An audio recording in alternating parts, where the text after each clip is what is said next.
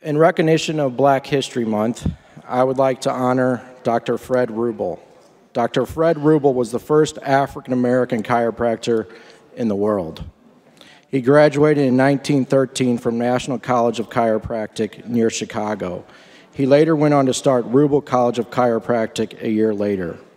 Rubel College of Chiropractic was founded on the premise that people of all races, if they will be successful in coexisting, must incorporate into every profession.